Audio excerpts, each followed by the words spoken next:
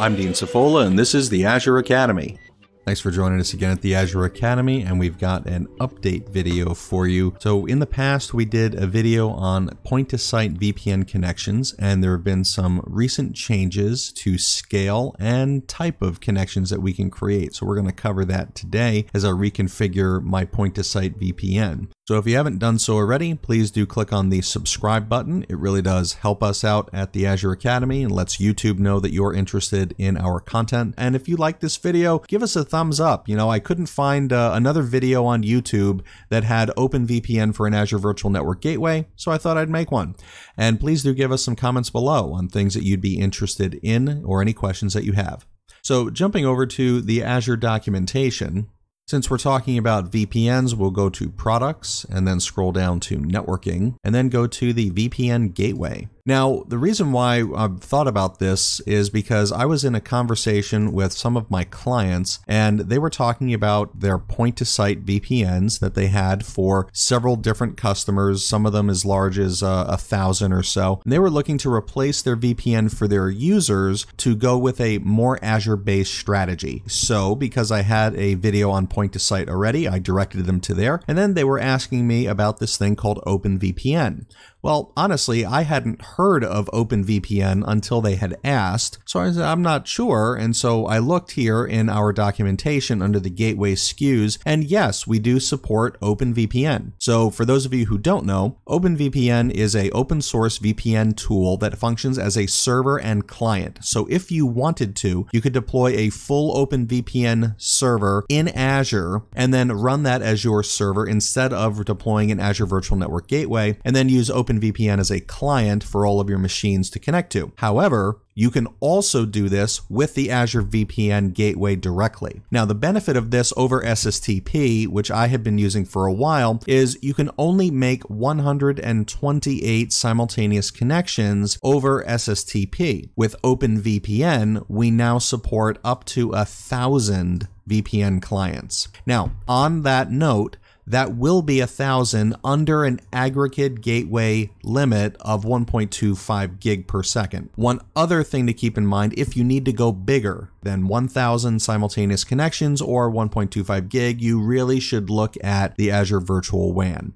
And if you're interested in Virtual WAN, give me some comments down below and we'll create a video on Virtual WAN for you. One other thing to note here is, see, we have Gateway SKUs 1, 2, and 3, and then we have Gateway SKUs AZ 1, 2, and 3. So the VNet Gateway supports Azure Availability Zones if the region that you're deploying in also supports zones. Okay, so not every region supports zones yet, but it will be coming eventually to most every region. And if you can, then I suggest that you deploy your VPN gateway in availability zones, even if the workload you have today is not really zone aware. And the reason for that is it will future-proof you. Okay, so the situation that I'm in, if we go back to the Azure portal, is I have my gateway here that I've been using for a while, and this supports my site-to-site VPN as well as point-to-site. And I can go into my gateway here and I could reconfigure it for OpenVPN, which is what we'll do today. However, if I go here under configuration, we can see that I am using the gateway SKUs, not the availability zone SKUs. That means if I want to convert this to be availability zone aware, I have to tear down this VPN and rebuild it. Today, for time's sake, I am not going to do that. That is what you will have to do if you want to move to zones in the future, so I suggest you build with zones today.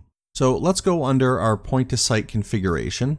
And we can see our on-prem address range listed here, as well as the type of tunnel that we have and what our certificate is. So this method now of switching over from SSTP over to OpenVPN is the one that is recommended. Now, you can also go with IKE-v2 OpenVPN, but I would stay away at this point from SSTP altogether. OpenVPN will scale better as well as have better support going forward.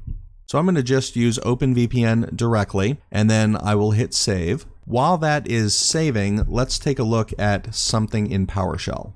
So if you saw our point to site video originally, then this will look familiar, but this has been updated to now include OpenVPN support. And I'll show you the updates here. And we're also going to issue ourselves a new root and client certificate, and then we will be downloading a few tools. So first I will kick off this script just by hitting the run button, and we'll let this go. So I will enter my password for my cert with a private key. That'll start doing some stuff. While it is, let me explain what we've got. So first we're going to be creating a self-signed root certificate. Now, let me stop you right here. If you are using this for production, if you're using this as a corporation, please do not use a self-signed certificate.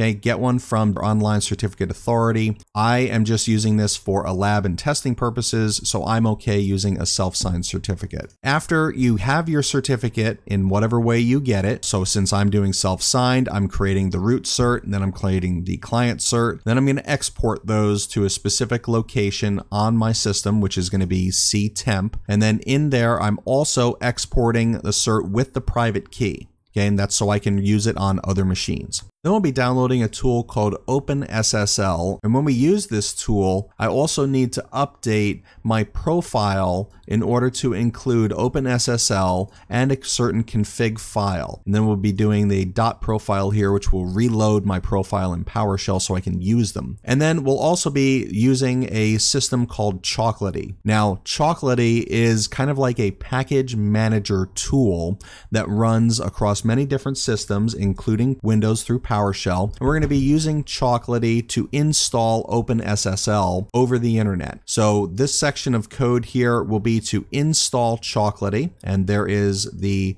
place where we'll be downloading that from if you want to go and check that out first before you run this. So once Chocolatey gets installed, it will then install the OpenSSL client, and then it will download a config file.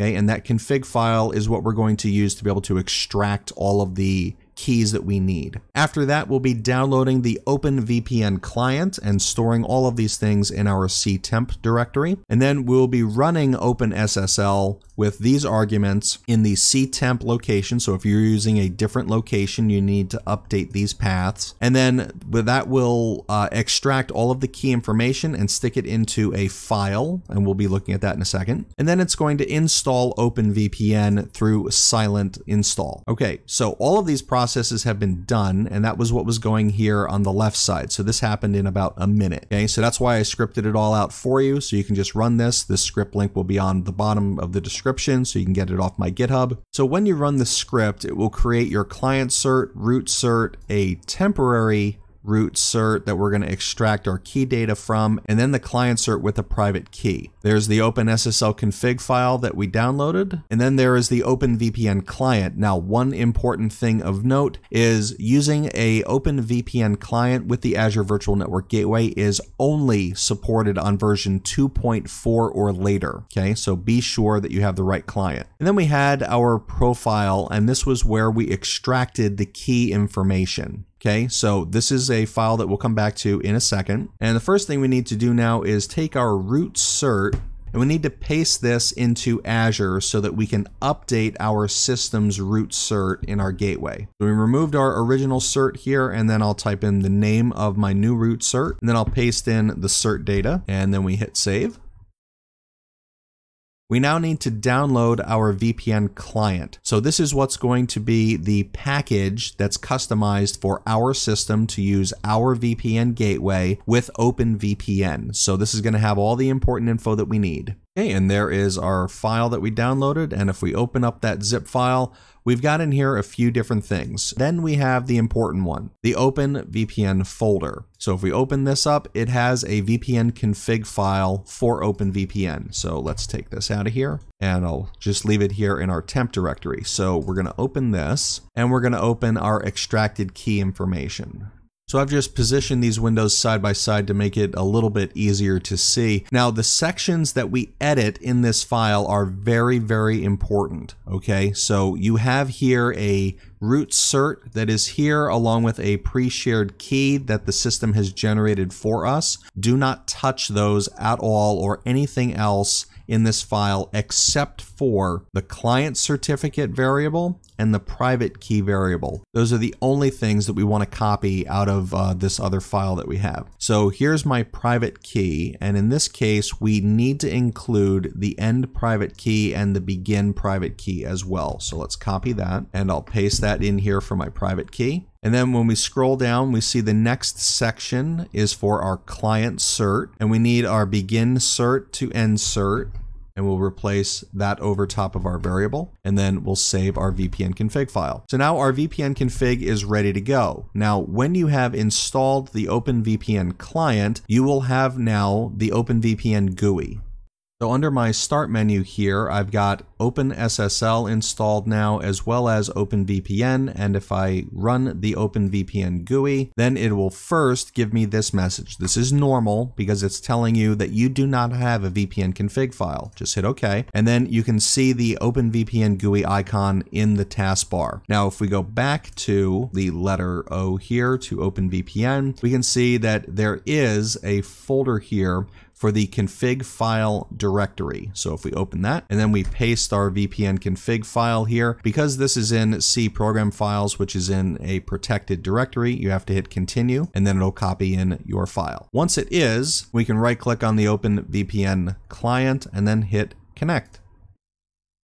And in just a few seconds, it will have authenticated our certificate, trade some bytes, and then we get a notice inside our notification center that we are now connected over OpenVPN and what our assigned IP address is. So if I pull up a command prompt and we type ipconfig, we can see that yes, indeed, we do have an IP address in the same range that we said we would use over Azure, as well as our current local IP address. So let's open up RDP and let's connect to one of my domain controllers in the cloud. And if we open Active Directory, you can see here is the domain controller that we're connected to, msazureacademy.com, which is up in Azure, connected to my Azure Active Directory account. So I hope you've enjoyed learning a little about the OpenVPN tool and how to get it set up. And again, my script will be available on my GitHub, so you can just download that and run that for easy testing. You don't have to do anything except just run the script. It'll set up everything for you. And then you can run OpenVPN based on the Azure Virtual Network Gateway, which will give you up to 1,000 simultaneous connections. And if you need to go bigger than that, then I'd suggest you look at the Azure Virtual WAN. So again, if you haven't done so already, please do click on the subscribe button, as well as leave us some comments below. And if you like this video, give us a thumbs up. And if you have any other videos that you'd like us to make, just give us some comments down below and we'll be happy to look into that. And as always, thanks for joining us today and happy learning.